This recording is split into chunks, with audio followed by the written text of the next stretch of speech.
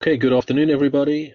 My name is Brandon Hammer. I work at INCOR and Transitional Justice Institute at Ulster University. I'd just like to welcome all of you to the seminar.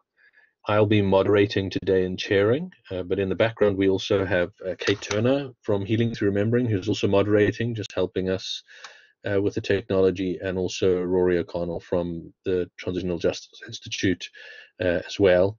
So it's a great pleasure to have all of you here with us as part of our Dealing with the Past in Northern Ireland seminar series. It's an effort from the Transitional Justice Institute, from INCOR, and in partnership with Healing Through Remembering, and also myself. I hold a position called the John Hume and Thomas P. O'Neill Chair in Peace at Ulster University.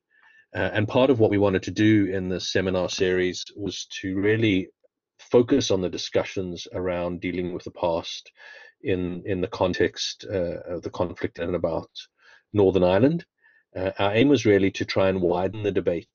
I think many on this call would be familiar with the Stormont House Agreement and some of the current debates going on, but we wanted to also look at these issues from maybe a slightly wider perspective.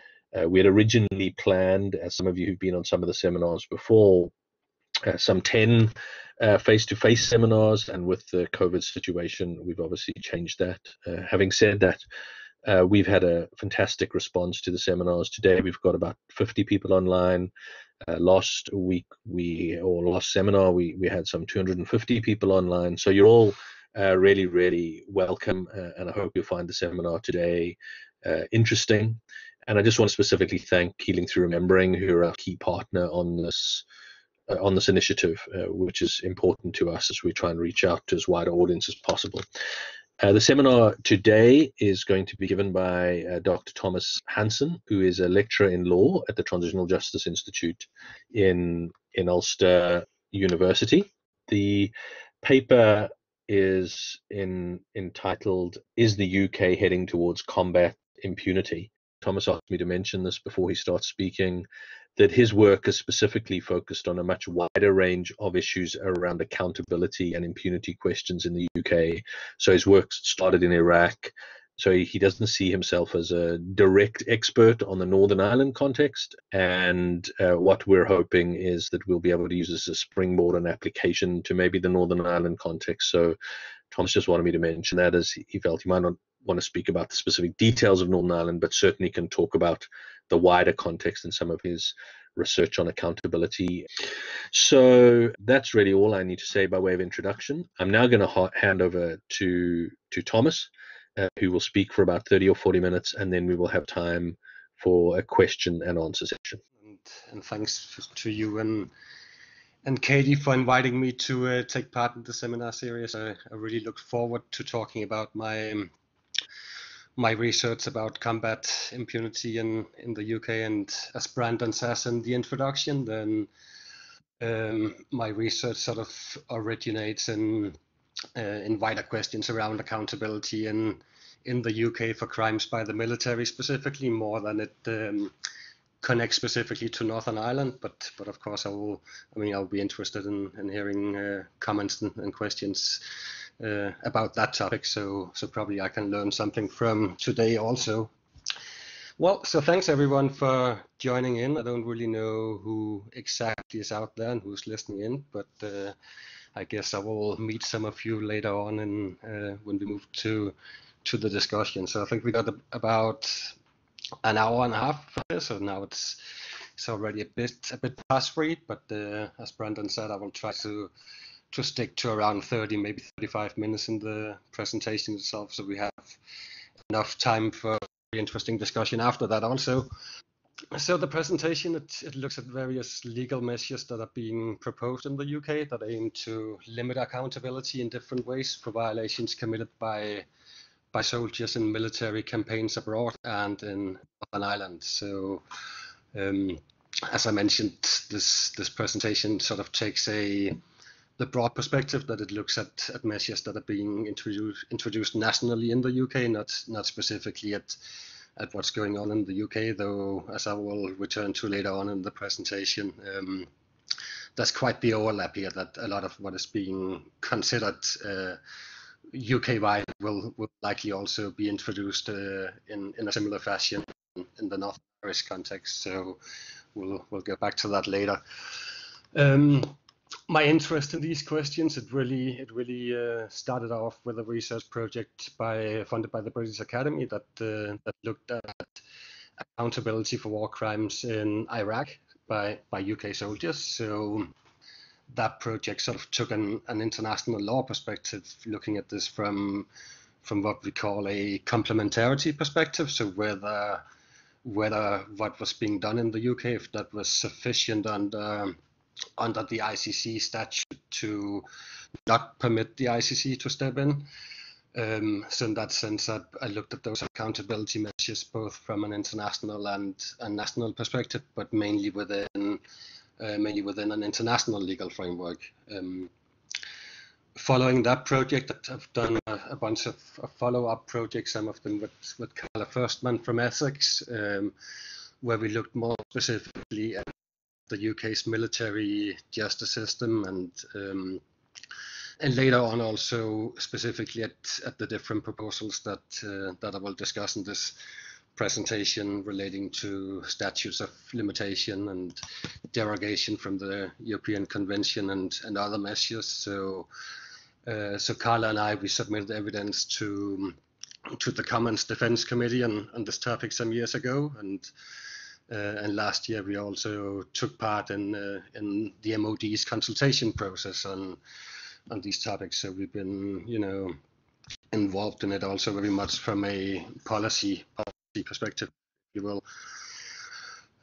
So a bit of context before I go into this. So what is really going on is that the UK has for quite some time been considering a bunch of proposals that in different ways seem to aim at ending or undermining or limiting accountability for British soldiers who have served abroad and in Northern Ireland. So this is quite a long process, but and we have a number of different proposals on the table, including a statute of limitation or statute of limitations like legislation. We have reform of the UK's own Human Rights Act. We have, well, connected to that, derogation from the European Convention, and we have what is being referred to as a civil litigation long stop and other measures that I will discuss in this presentation. I should say also at the outset that these proposals, these suggestions, they originate in concerns about criminal investigations and civil litigation brought in the context of the war in Iraq. So a lot of this really goes back to concerns among decision makers in the UK that a lot of litigation was arising out of the Iraq war and criminal investigations of soldiers involved in that campaign. So that is where it sort of started, but of course it also goes to an even longer debate about accountability for crimes in Northern Ireland.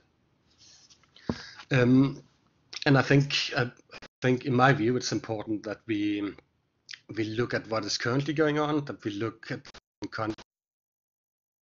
government's action and inaction more broadly relating to issues of accountability for the military. So just 3 points to briefly mention at this point, and I will get back to it in more detail later on. But one point is that we have seen quite ineffective, some would say dysfunctional by design, domestic mechanisms to investigate crimes committed in conflict zones. So notably IHAT, so the Iraq Historic Allegation Team that was set up to investigate crimes committed by soldiers in Iraq, has proven rather unsuccessful, really. So we had a mechanism with hundreds of investigators that has been working for several years under a fairly large budget, but nothing has come out of that. So the SPA director, Andrew Cayley, the Service Prosecution Authority, announced just the other day that most likely we will not see any prosecutions whatsoever emerging out of that process, and it has seemed like that for quite a long time. So that is quite puzzling when you think about it, that you had several thousand cases being investigated relating in one way or another to crimes in Iraq, typically relating to ill treatment of detainees or unlawful killings, and not a single of those cases will assumedly lead to prosecution. So that is something to think about.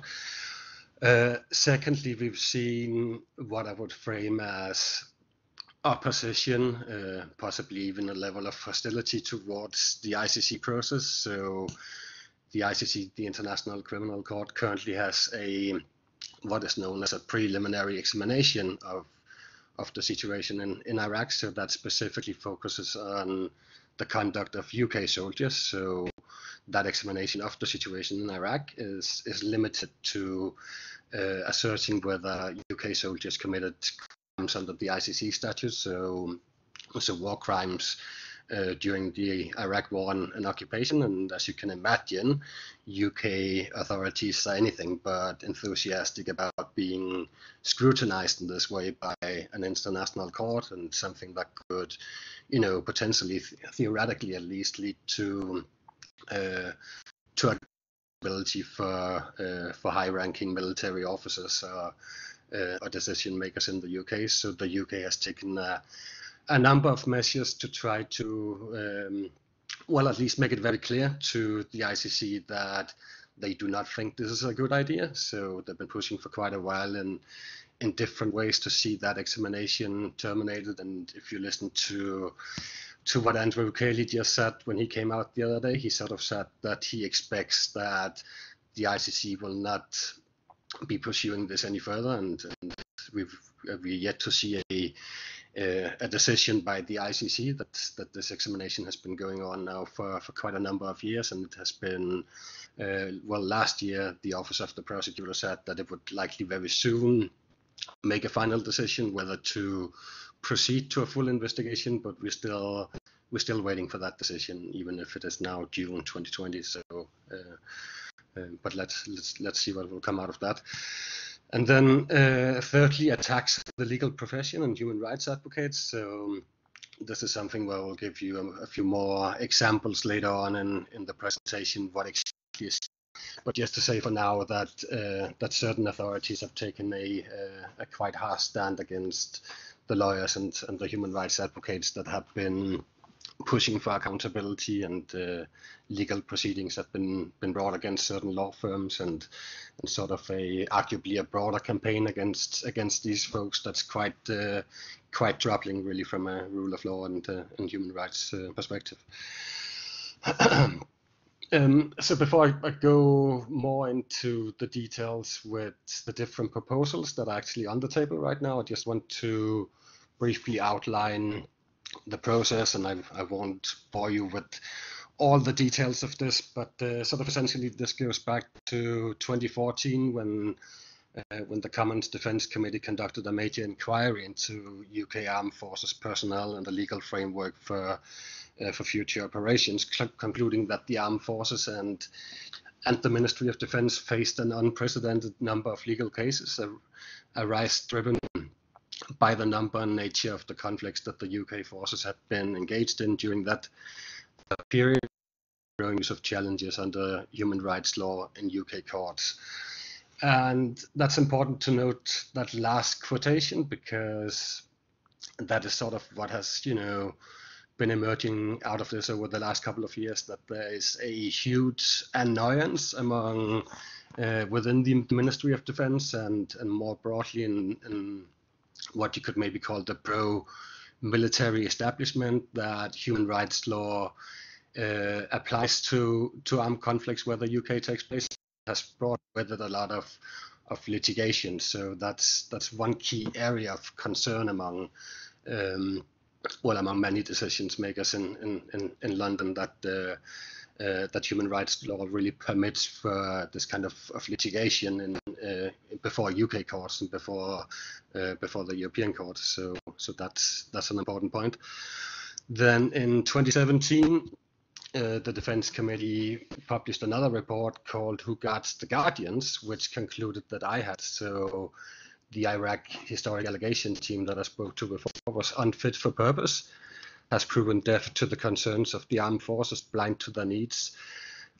Record closed, which then very soon afterwards, I think a few months after the Defense Committee had recommended its closure, the Ministry of Defense announced that it would be closed down and replaced by a smaller but really quite similar body.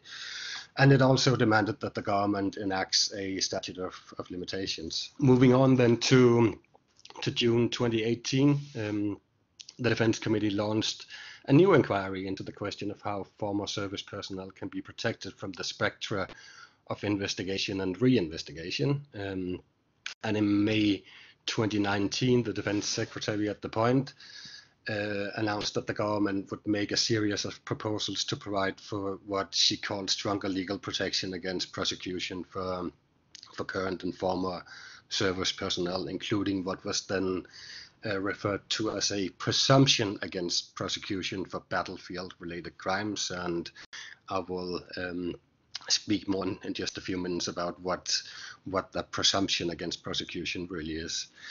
And then most recently, in March this year, the government introduced what is called the Overseas Operations Bill. It's gone through its first reading in Parliament now, but the second is still pending.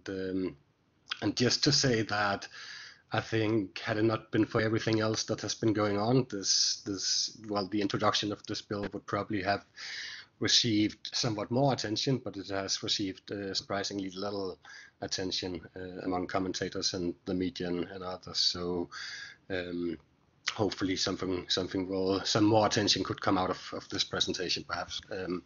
Anyways, turning to the proposals, so we have first what I call a statute of limitations-like proposal. So that has been formulated either as a qualified statute of limitation, which was supported by the Defense Committee, or a presumption against prosecution, which was supported by the Ministry of Defense.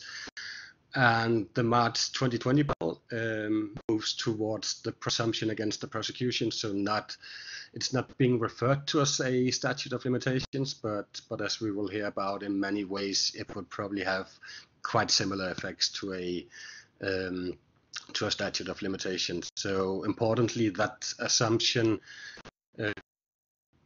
covers a 5-year period, basically meaning that any crime by the military committed overseas, or any suspected crime by the military committed overseas that happened more than 5 years ago, that the very clear starting point is that such a crime cannot be investigated by UK authorities, subject to a number of modifications.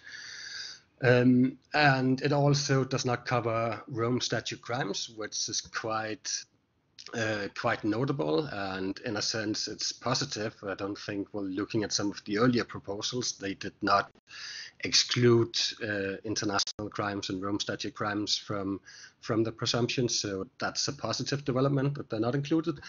I'm not sure how significant that really will be in practical terms, because quite often you would see some of these crimes being prosecuted, or investigated and prosecuted with reference to UK law more than with reference to international law. So the practical difference might not necessarily be that significant, depending, of course, on how investigators will pursue this in the future.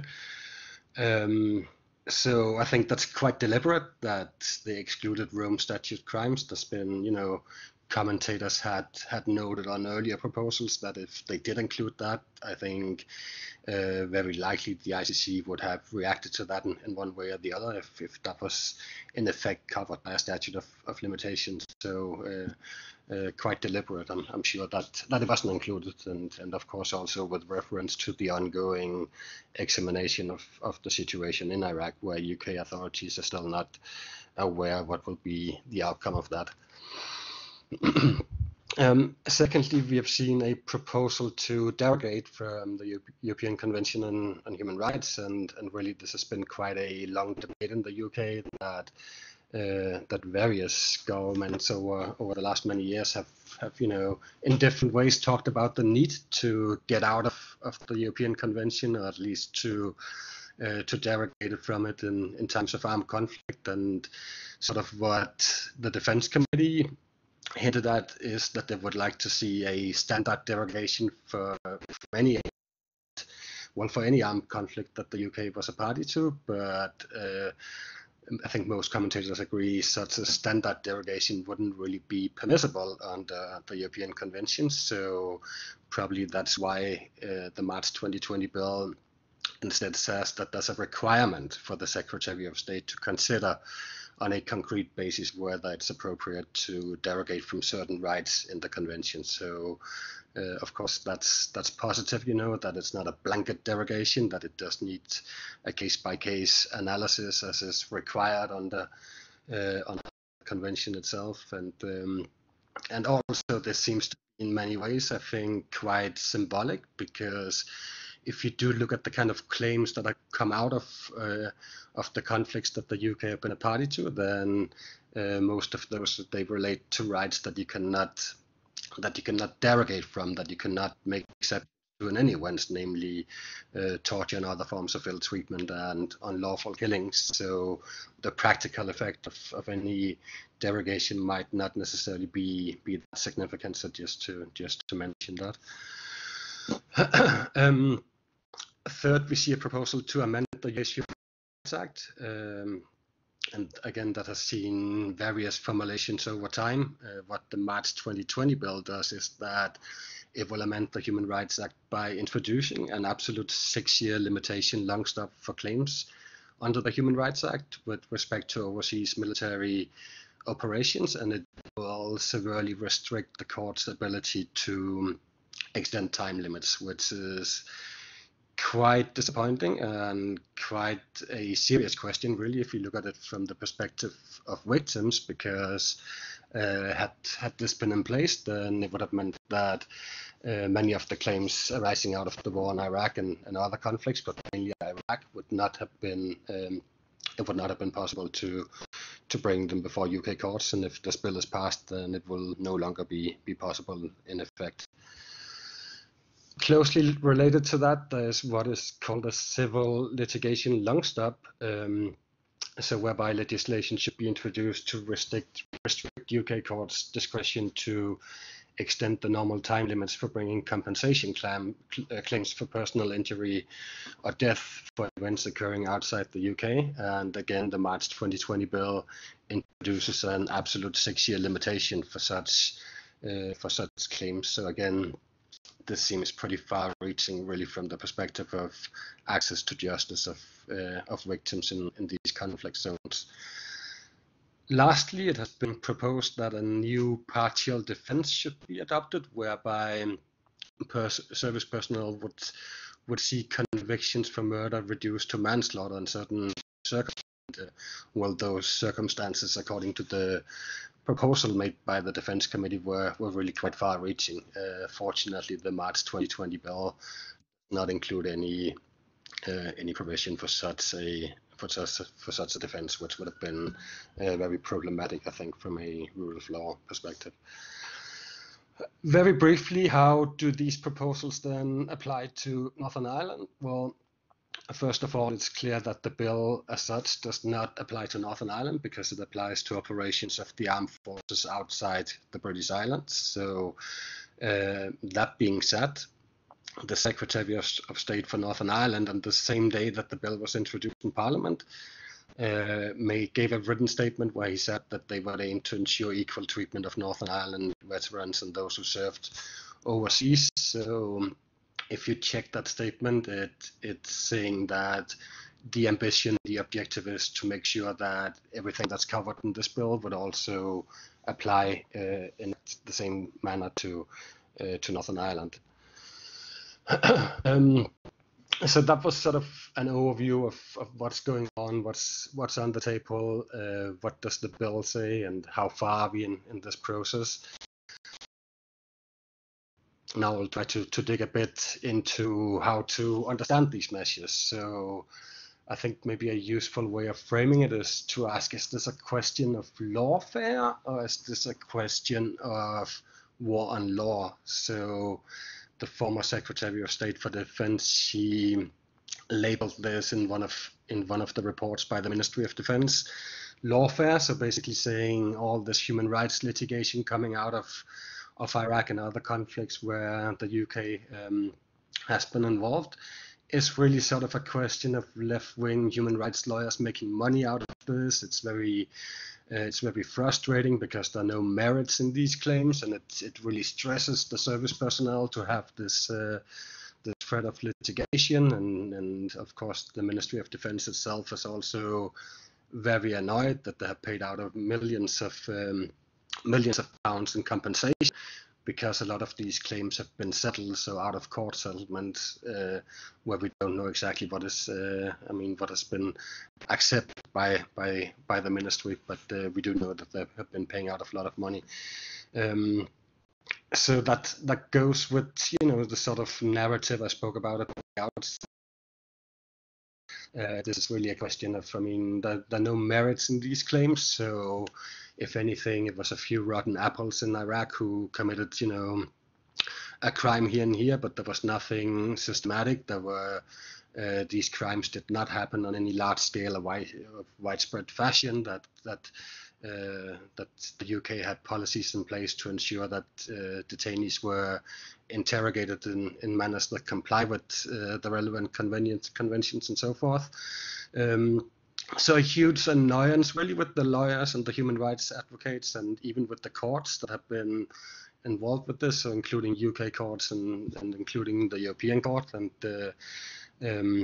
that's been sort of the rationale for decision makers in London to move ahead with this. So yes, we have seen quite a significant amount of civil litigation, and as I just mentioned, a lot of that has really led to settlements where the Ministry of Defense has decided to compensate victims, and how the ministry approaches that is that it basically says, we cannot resist these speculative compensation claims, so we kind of forced to pay out when they're being brought, and that does sound a bit puzzling to me. And I included here a quote by Nicholas Mercer, who used to serve as the legal advisor to the UK Armed Forces and the UK Army during the Iraq War. And he says, anyone who has fought the MOD knows that they don't pay out for nothing. Clearly, this isn't just one or two bad apples, as they have been characterized. This is on a fairly large and substantial scale. So that's an important argument, I think. Also true that we've seen some criminal investigations. A lot of the annoyance in the pro-military establishment has been framed sort of as this is a question of re-investigations, so investigations being opened and then later on, then closed and then later on reopened. And if you look at the facts, that's really not true. That only a fairly small number of these investigations are what you could reasonably call re-investigations. So most of them are actually new investigations.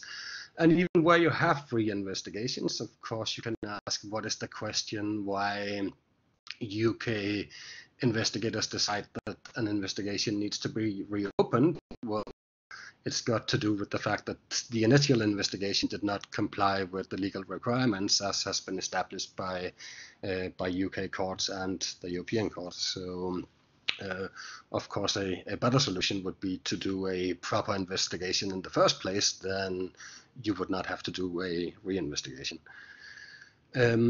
Moving back to what I introduced to begin with, concerning attacks on the legal profession and the related processes. So I included here a number of quotations by, first you see former Prime Minister Theresa May saying, "We will never again in any future conflict let those activist left-wing human rights lawyers arrange and harass the bravest of the brave, the men and women of our armed forces." So that statement was made after, in the context of civil litigation and criminal investigations relating to the Iraq War a few years ago. And former Prime Minister David Cameron also promised to crack down on spurious legal claims and stated that, "I want our troops to know that when they get home from action overseas, this government will protect them from."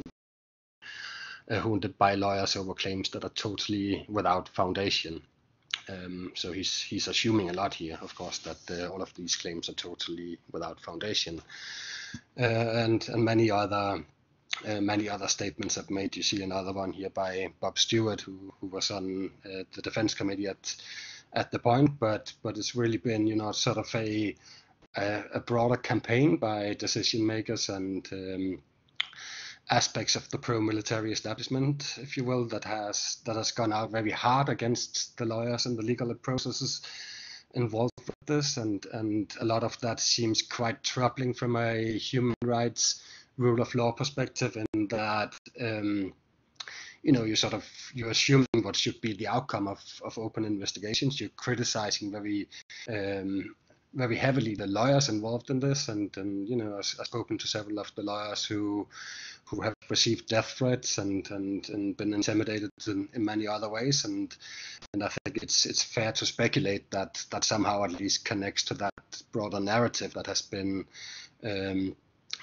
devised by the pro-military establishment and by certain media outlets in the UK. I don't think it's necessary to name which ones, but surely certain media outlets have been very active supporting that voice.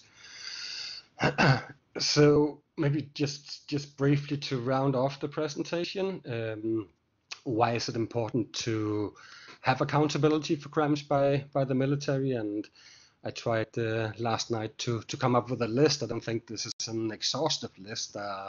There are other reasons, of course, but some of the most important ones, in my view, is to, well, first ensure that the rule of law applies equally to all, and that no soldier is above the law. So ideally, you would want, you know, the same standards to apply, if not stricter standards, to soldiers who carry weapons and are allowed to use deadly force under certain circumstances as to ordinary citizens. Next, effective investigations and prosecutions, they ideally at least promote non-recurrence of crimes by soldiers, so that's that deterrence argument, a preventive argument. Investigations and prosecutions, they make clear that certain behavior will not be tolerated, so there's things you cannot do as a soldier, and credible accountability measures are quite important, really, I think, to help establish that norm. So it serves sort of an educational purpose, if you will, and very practically, I mean, one example could be the use of the 5 techniques, which many of you will know were deployed in Northern Ireland, and the British government accepted that and said that it would not do that again. But then came Iraq, and 5 techniques were used again, and well, introduced softly, but quite clearly used, and also in other contexts. So that educational argument is really quite important, I think. Of course, timely investigations, they also bring about closure both to the victims and to the suspects. So, of course, I think the perspective of victims is very important, but it's also important for soldiers that investigations are efficient and timely, so those who are innocent can be cleared of any suspicion. So that's an argument that, in a sense, you know, I mean, that the military itself ought to support. Importantly, of course, also with the international legal frameworks we have in place now, that if you do not have a functional and efficient domestic accountability system, then it increases the risk that you will see your citizens prosecuted by the ICC in The Hague. So that is what you could refer to as the complementarity argument. And then, sort of on a broader note, accountability is important in and of itself. Any country that wishes to be bound by the rule of law, so it's got to do with credibility. It's got to do with that country's image and standing abroad, and of course that also goes with the ability for a country such as the UK to be able to influence international processes and legal frameworks. That you do need to have that international standing, of course, to do that. So to the extent that the EU heads towards combat impunity, it would be rather difficult, of course, for UK diplomats to go around the world and say that other countries to adopt transitional justice measures and promote accountability for international crimes. So just to conclude, even if some of the most radical proposals are not included in the March 2020 bill, still some of them are quite far-reaching from a rule of law and human rights perspective, and I think there's a serious risk that they could go under the radar due to other current events. So important for us really to engage this topic, I think. I was asked when I did a similar presentation last week whether we should view this as something that, you know, goes to Brexit and sort of a nationalistic agenda, and what is this really about, or does it have to do with sort of a longer tradition perhaps in the UK that you do not promote accountability for the armed forces? And I think there's probably a bit of truth in both. I think certainly it's quite important to keep in mind that historically there's been very, very few instances where UK soldiers have been held accountable for crimes committed in the context of decolonization of Northern Ireland and elsewhere. So there's a broader one here where probably these current proposals they fit in quite neatly, though they do seem to depart in the sense that they are, well, they're not even trying to obscure that this is really about promoting combat impunity. So I think typically in the past it has been sort of less transparent, but this time it's quite clear that this is the objective, that we want to make sure that that British soldiers and British commanders are not being investigated or prosecuted for any alleged crimes, and we want to make sure that the Ministry of Defence is not being sued in civil suits. So just to round off with a quote by McAvoy, who said that this was said in the context of the Statute of Limitations proposal when it was framed in that version. But I think the argument, probably, I don't know if Kieran is on here today, but if he is, he can maybe tell us if he thinks that would apply to the presumption against persecution, that this would put the UK in the same league as former dictatorships in Argentina and Chile and Robert Mugabe's government in Zimbabwe. For the UK to join, it's extraordinary, really. So thank you all. Thanks very much, Thomas, for a really interesting presentation, and you supplied us with a lot of detail, a lot of food for thought, for sure. I obviously have some of my own thoughts, but maybe I'll hold those off and open up for questions. So as I explained to everyone before, the strategy that we'll take is, if you have a question, could you type it into the chat box? The chat box is open if there are any questions. Fatima had posted a couple of questions, which I think are slightly broader than what you're talking about. But until anyone else starts putting some questions in there, maybe I'll kick off with those. Her first question really concerned the Human Rights Act. She wanted to know if you had any predictions or updates in relation to that. Would ultimately there be some new form of Bill of Rights? Perhaps how does that relate to what it is that you were also speaking about? Thanks for the question, and for passing it on. I mean, it's quite interesting really to note that a lot of the frustration, a lot of the irritation among decision makers and among the military has been directed towards the European Convention and the European Court. But of course, I mean, your question sort of raises the spectre that the UK has in fact domesticated that convention through the Human Rights Act. So simply sort of leveling the frustration towards Europe and the outside world and international law is a bit misplaced, really, because this is also UK law. So if you are to do a lot of this, you not only create a problem from the perspective of international law, but you also bring into question issues of compliance with the UK's own legal framework. And to my knowledge, now I must admit that I haven't found the time over the last couple of weeks to really closely scrutinize what's going on in terms of the process. But it's my understanding that that relevant parliamentary committees are yet to fully scrutinize, well, at least to fully comment on the bill. So it will be well. Hopefully, we'll see some comment from the Human Rights Committee on what's the perspective on different on these various proposals. And will we see? Well, the bill introduces a number of changes to the Human Rights Act. Will we see sort of a broader reform of the Human Rights Act?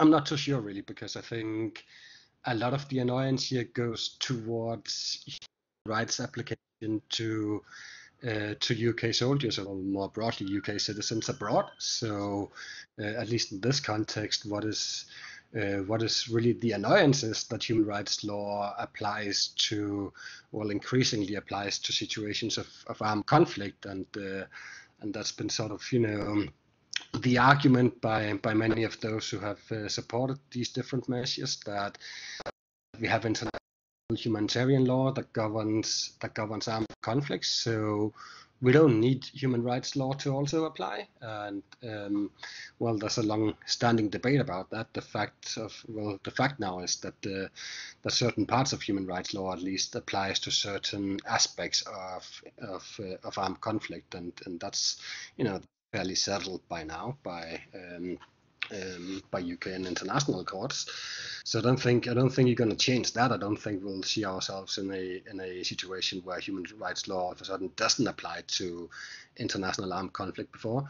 It's an interesting question also, of course. So what's really the annoyance that human rights law applies to armed conflict when you have many of when you have many of the same prohibitions in international humanitarian law? So torture and other forms of ill treatment is prohibited under the Geneva Conventions and other instruments of humanitarian law, and also prohibited under human rights law. And sort of, I don't want to go into the legal technical details, but sort of overall, it's pretty much the same prohibition, and it covers the same conduct.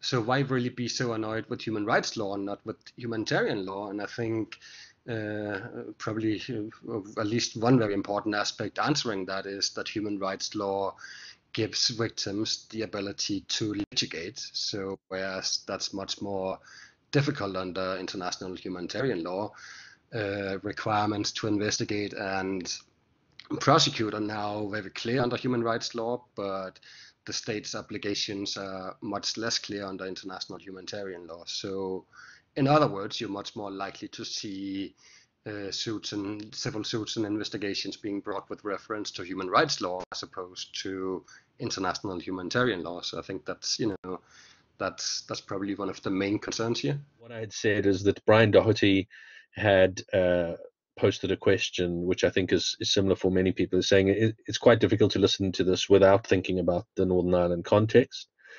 And considering the 1998 early release scheme and the subsequent on-the-run letters, he asks, has an amnesty not effectively been in force in parts of the UK since 1998 anyway?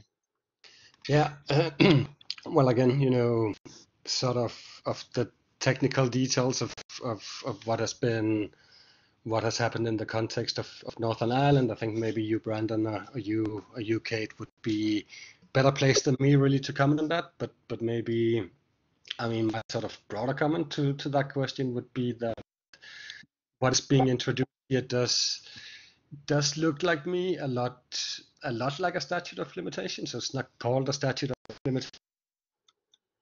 Its effect would seem to quite likely, I think, be the same in many ways. And the idea is, as I mentioned in the presentation, to include the similar measures for Northern Ireland. So that's yet to happen, but that is the stated intention, at least. Mm-hmm. Okay, so Kiefer O'Hagan asks this question: Has the UK military taken any steps to reform or change its strategies or tactics in regard to military operations or detainment procedures to ensure future human rights or international human rights law violations do not occur? Specifically, if they wish to stop legal proceedings, have they taken action to ensure that soldiers are aware of their obligations under international humanitarian law and human rights law. So yeah, I think it relates to your comments about the lawyers being seen as litigious rather than as trying to enforce something. And so she's asking about those changes. Have there been changes? You need to maybe first look at what happened in a situation like Iraq. How was it possible that we seem to have witnessed abuse of detainees, at least on a fairly large and perhaps systemic scale? And the issue seems to be that, of course, the UK military walked into Iraq without necessarily being fully prepared. So if you speak to Nicholas Mercer, for example, who was the legal advisor to the UK Army at the point, he would say that this was a very difficult situation, that commanders didn't necessarily know what's going on, what's the expectations, how many prisoners of war are we likely to take. All of a sudden they found themselves with thousands of prisoners of war, and they hadn't been planning for that within the Ministry of Defense and within relevant units. So it was all sort of very ad hoc, is the perspective that I'm getting when it comes to this. And then you had the legal advisors like Mercer, who told the army that the Geneva Conventions apply here, and there's certain things you do to a person you detain, a person you interrogate. And if you ask Mercer, he will tell you that he went out and witnessed. I mean, he looked at these detention facilities and told the commanders that what's going on here, it doesn't look like it complies with the Geneva Conventions, really. And he would then say that he was told by the commanders that that's not really any of your business, Mercer. We're reporting, we're taking instructions from London, so don't come here and tell us how to treat detainees. So it's an issue I've been trying to understand, how, where did this exactly come from? And it seems that, the impression I'm getting, I don't have any sort of hardcore evidence to support this, but the impression I'm getting is that there was, at some point into this at least, there was sort of an approach was taken that we do need to go tough on these prisoners, and we're willing to use the 5 techniques and other techniques that are prohibited under international law. And of course there were no instructions to torture. You don't have a memo saying that interrogators should torture detainees, but there seems to have been widespread acceptance within the system that it was okay to go very tough on detainees, at least. So for me, I also look separately at ill treatment of detainees and the allegations relating to unlawful killings. So I don't think with respect to unlawful killings that you had, I mean, you've got to remember this is also a combat zone. So of course, I mean, soldiers shouldn't be too trigger happy, but it's also understandable to some level. I think that a soldier under a lot of stress being fired at, I mean, doesn't necessarily go through the Geneva Conventions before he shoots back, right? So I think you need to distinguish between treatment and unlawful killing here. And sort of going more directly to your question, some has been done since this. So the Ministry of Defense has set up what is known as a systemic working group that has been looking into additional training. So it seems international humanitarian law training is better now than it was at the point where we saw the Iraq war starting, and so some improvements in terms of training of soldiers. I'm not sure how much of a difference if it would make, really, if we saw a new armed conflict now on the scale of say the Iraq war, but certainly the picture I'm getting is that there's been some improvements in that legal training. There's a question here from someone called Claire Simmons,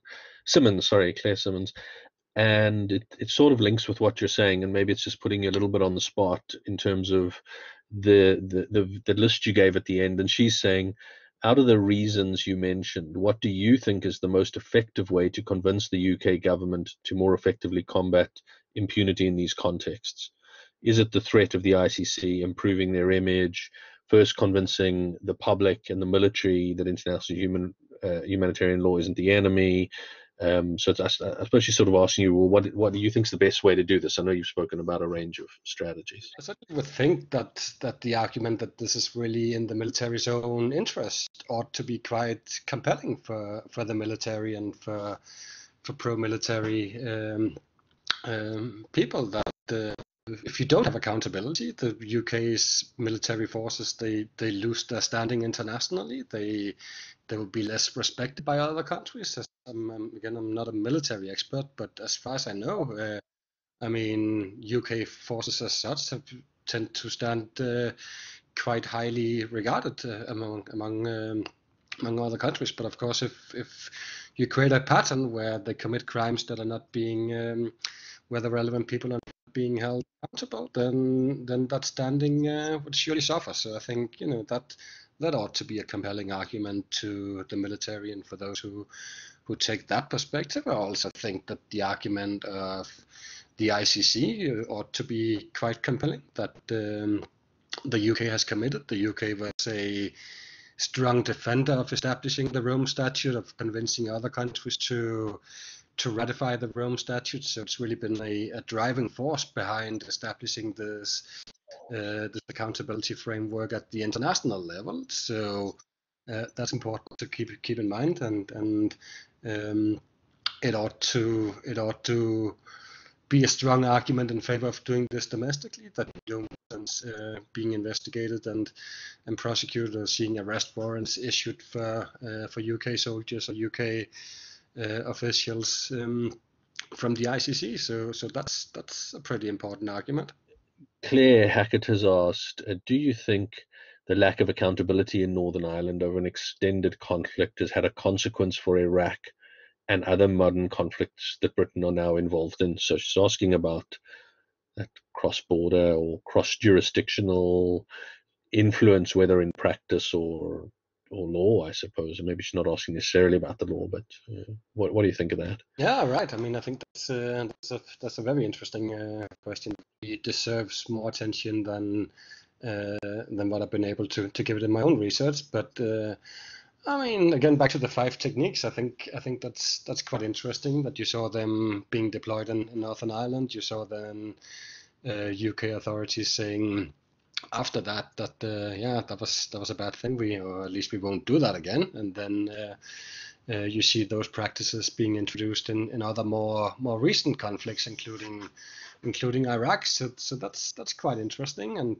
And looking at it from an accountability perspective, of course, you can ask, well, might the situation have been different if those responsible for authorizing and implementing those techniques and well, other techniques that breach international law in Northern Ireland had been held to account, and perhaps I'm a little bit naive here, but I would like to think that the answer might have been different, that we wouldn't have seen this reintroduction in Iraq if that had actually been accountability for it in the context of Northern Ireland. Because I had not taken Derek's question earlier, I might just, you don't necessarily have to comment on it, but he just posted a response to Claire's question, saying, in his opinion, Britain is not alone.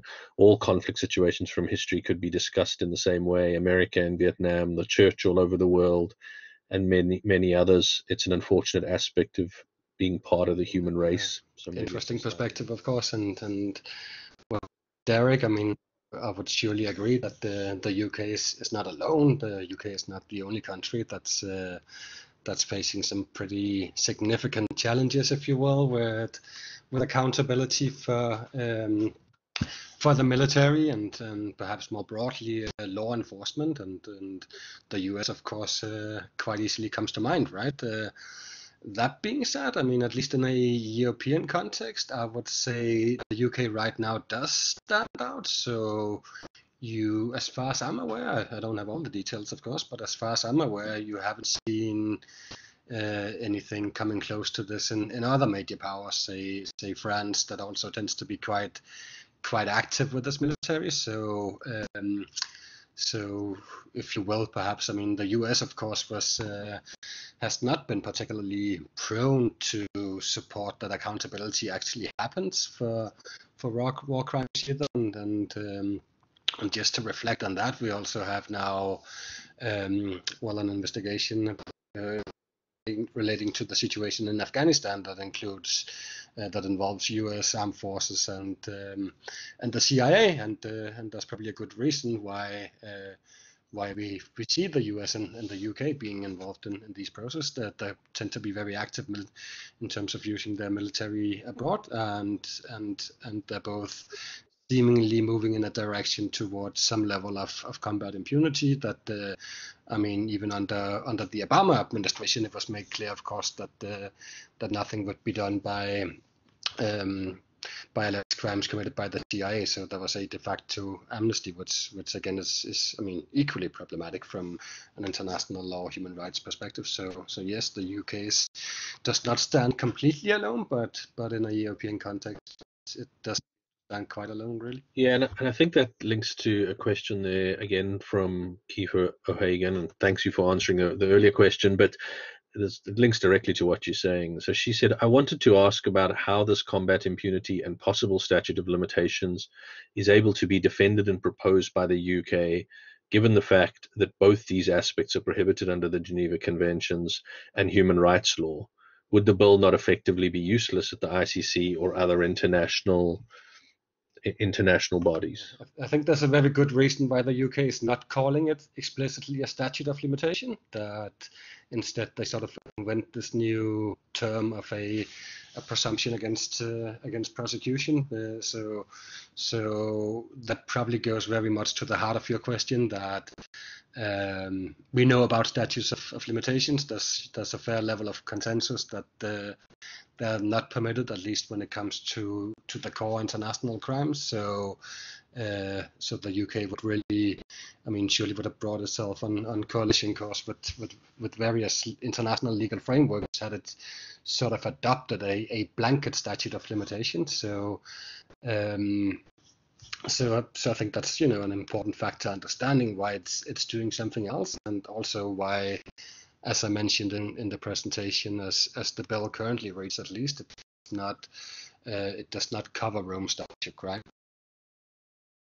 That's important, and in a sense, it's positive or less negative compared to some of the proposals that had been tabled earlier on, which did not speak about excluding international crimes. So a level of progress, but I think that level of progress goes very much to the fact that of course you do have good international lawyers being employed in the Ministry of Defense and other relevant departments who can tell the folks who introduced the bills that you can't just call it a statute of limitation, and you can't just include explicitly international crimes, because then you do get yourself into trouble. So again, the question is if the difference is going to be very big in reality with that different terminology, and personally I'm not so sure about that, because the intention remains the same. Quite simply. Not sure if I completely follow this question, but maybe I'll just read it out and see what you make of it. It's from Terence Wright. If human rights legislation is used as a means of continuing conflict as war by other means, is it legitimate to set a time limit for the pursuit of claims? All right, yeah. I mean, I'm also not sure if I completely understand the question, but the question seems to imply sort of that this lawfare argument made by the former defense secretary and others is sort of the right way to look at it. And I mean, my perspective at least would be quite different. That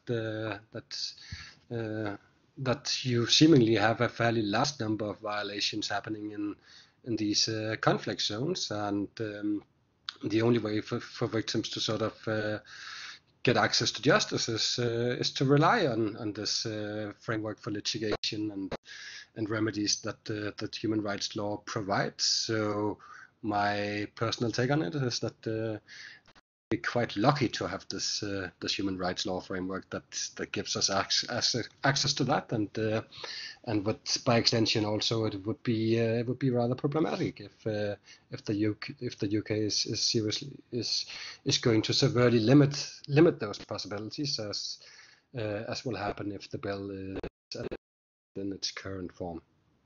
Yeah, there's a comment here from Martin Snodden, which I think is maybe similar. Maybe your answer is the same.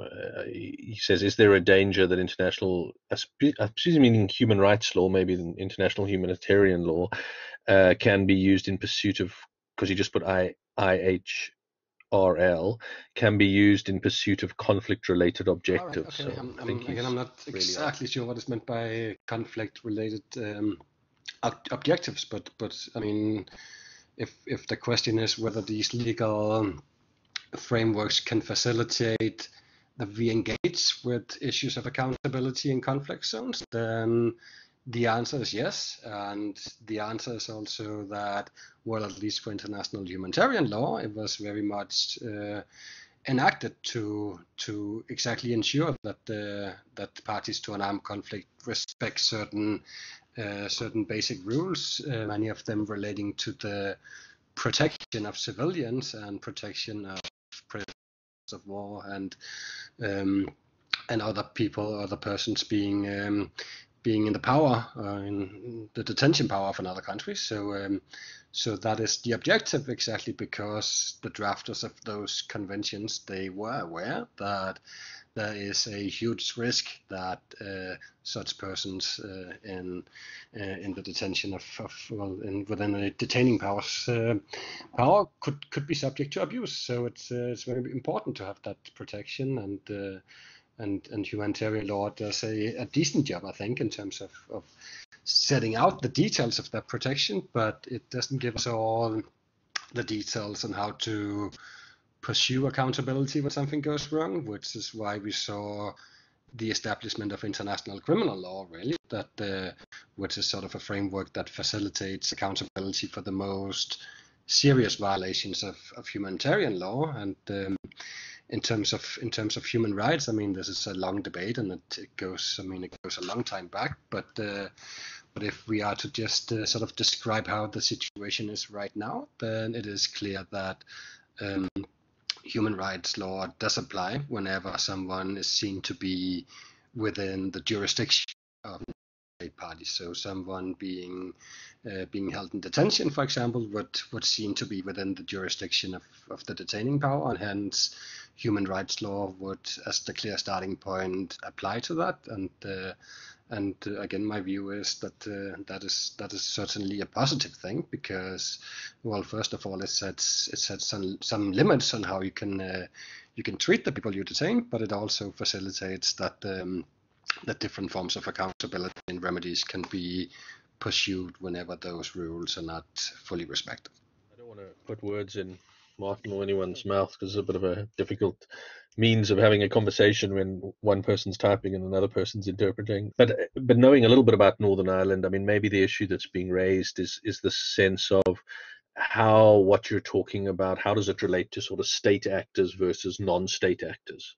So in the Northern Ireland context, you might have some people saying, oh, well, if you pursue this type of an approach, you're generally aiming at state actors, which is a way of following a certain perspective of the conflict, if you know what I mean. So maybe that's what's a little bit behind some of those comments, and forgive me if I got that wrong for those who are listening, but maybe more broadly, how does what you're talking about relate to state and non-state actors, or is that not something you really focus on? It is indeed something that I focused on in my own research, and in the submissions we did to the Commons Defence Committee. We've raised it as one of our key arguments, really, that it is hugely problematic from a rule of law perspective to introduce legislation that covers only certain categories of people. So in this case, the military, really, and so I would sort of fully agree with the sentiments behind the question, if I understand them correctly, that this is quite problematic to introduce the kind of legal protection for competence only of members of the armed forces only. And I can certainly see how how that could be perceived in Northern Ireland as being very problematic from that point of view that I think you have to in your question. So I would totally agree. Yeah, and Martin added there while you were talking, how does this apply to non-state actors who maybe not signed up to any international laws or other types of bodies? The bill, as it is currently formulated, applies only to state actors. It applies only to members of the armed forces who served overseas. So that's important.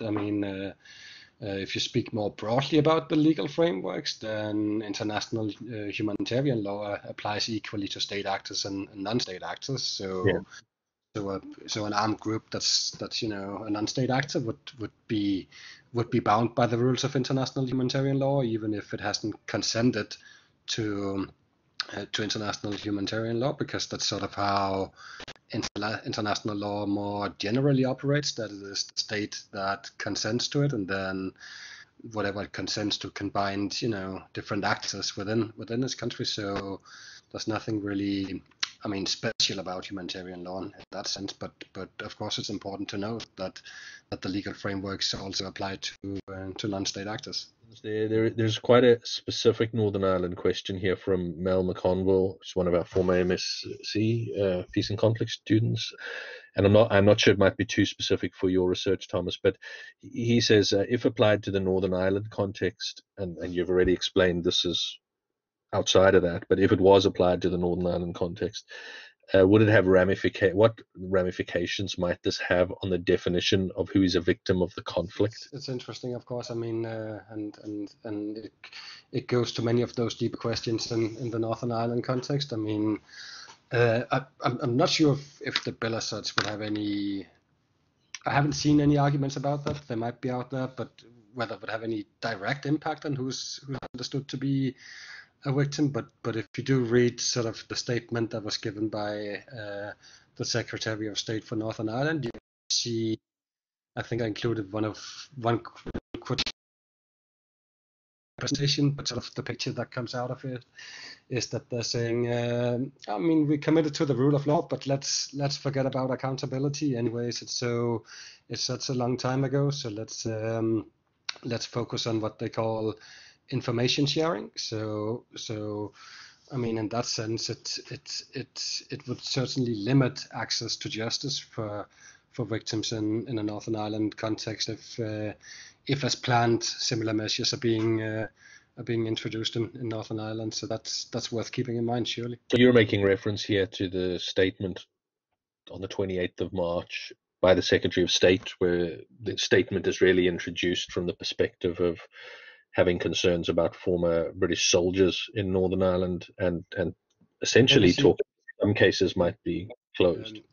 So here's the statement that was given on the same day that the bill was introduced in the House of Commons, and you see that it's sort of emphasized here. It says it's the government's view that to best meet the needs of all victims and of wider society, we need to shift the focus of our approach to the past. While there must always be a route to justice, experience suggests that the likelihood of justice in most cases may now be small and continues to decrease as time passes. Our view is that we should now therefore center our attention on providing as much information as possible to families about what happened to their loved ones while this is still possible. So sort of, urging move our attention from issues of accountability to issues of getting access to information really seems to be the key message coming out of this. That's how I understand it, anyways. Okay, so I think I'm going to start to wrap up here. I don't know if there's anything else you wanted to add, Thomas. I just want to say thank you, of course, to everyone for joining in, and thanks to those who had very interesting and good questions to ask. I think there is a lot of questions that ought to be raised around these issues. I personally think it's very important that we engage this topic and keep monitoring what's going on and ask the tough questions that need to be asked. So thank you, everyone. Yeah. Well, thanks very much, Thomas. There is a comment which Brian Doherty has put up onto the chat, and so I mean others can have a look at that. But Brian's really, I suppose, asking the questions at which maybe I should just read it. Maybe that's the easiest, and then others can react to it. I don't expect you necessarily, Thomas, to have to react to it, but we shouldn't underestimate the impact of one-sided narrative or pursuit policy has on good relations in Northern Ireland. Experience from the Historical Inquiries team to the Historical Investigations Unit has provided a perception of who shouts loudest, chronology and hierarchy of victims, particularly as many serving and ex-military still make up mainly the Protestant Unionist Loyalist community in the province. This is compounded by the lack of an effective voice for the sector. At what point do we draw a line under this? Which I guess, I mean, you don't need to necessarily address the detail of that, but I guess that's a core question at the heart of your research in some senses, and you're critiquing the attempts to maybe try and draw some lines. I'm not sure if you want to make a final comment, and then we can wrap it up. Interesting, of course, and I suppose there's a reason why these investigations in the UK are always being referred to as historical investigations or historical teams. This is something of the past. This is something that I mean, if you buy into that narrative, something you better just forget about accountability. At least it's no longer relevant. And of course, there are there are issues that can make it quite difficult to investigate and prosecute crimes that happened many years ago. I mean, forensics evidence and all of that, you name it, right? So there's surely some practical concerns. Sort of from a moral point of view, I don't think, in my own take on it is that I mean, the state's responsibilities do not disappear over time. That the state is and should remain responsible even after years have passed for very serious violations of international human rights law and humanitarian law. And in a sense, this is the notion that international criminal law, at least, is built around, that we don't accept time limits for these kind of crimes. They're so serious that they should be investigated and prosecuted, and if guilty, punished. Also even in situations where many years may have passed since they were committed. Yeah. And you're quite clear also in your research that it feels that the UK is now also deviating from the European standard and approach on much of this, or trying to deviate. Yeah, right. It looks like that. I mean, the requirements to investigate and prosecute under the European Convention, these the most serious violations, again, they do not just vanish after a couple of years, right? So it's something new, surely the UK is trying to do, and the effect, of course, also looking ahead, that there's a reason also why this litigation coming out of conflict zones quite often only happens a long time after the violations happened, because typically it's very difficult to pursue litigation and get access to lawyers and all of that while the conflict is still ongoing, right? So that's one very important practical argument, I think, why that there can be very good reasons that we don't see this litigation coming until maybe some years have passed since the violation took place. So that's important to keep in mind from sort of an access to justice perspective, I would say. Well, thanks very much, Thomas. I won't ask you any more questions, and even though this is a very different platform and it's not face to face, I know it's pretty tough having to sit there for nearly 45 minutes getting questions at you and having to think on your feet. So I really appreciate that, and I found it really enjoyed it. I really enjoyed it, Brandon. Yeah. I found it really interesting, and to me it feels a bit like having one's own personal human rights lawyer at the other end of the line and being able to ask them whatever complicated, difficult question you would like to ask them. So I really appreciate that. I think it was a fantastic addition to our series. I am going to ask Kate Turner from Healing Through Remembering just to make some final final comments. I'll also put a couple of comments up in the chat box for those who are listening, any suggestions we might have for the future advertising the next seminar. So Kate, if you're there, do you want to pop in? Thanks very much, Thomas. This is very different to what we discussed when we first approached you for this series. So thank you for taking on board doing things in such a different way. Thanks to Brandon for chairing it, and thanks to all the participants, especially those of you who've had to come in a couple of times in order to get the sound. But it's great to be able to have some kind of debate. Our next in the series will be on Wednesday, the 24th of June at the earlier time of 2 o'clock. The speakers are Claire Hackett, who was one of the participants asking questions today. She's from Falls Community Council and also Healing Through Remembering. And with her is Dr. Catherine O'Rourke from the University of Ulster and the Transitional Justice Institute. They're going to be reflecting on the exclusion of women and gender from the dominant approaches to dealing with the past. They're going to look at some specific interventions, possible strategies and approaches. So I hope those of you that are interested can join us for that one. Thanks very much, everybody. Thank you, Kate. Thank you, everybody. And we hope to see you again. Thanks for making the time. And thanks again, Thomas, a really great, deeply informative seminar. And hopefully we see you at the next seminar. So thanks, everybody. Cheers.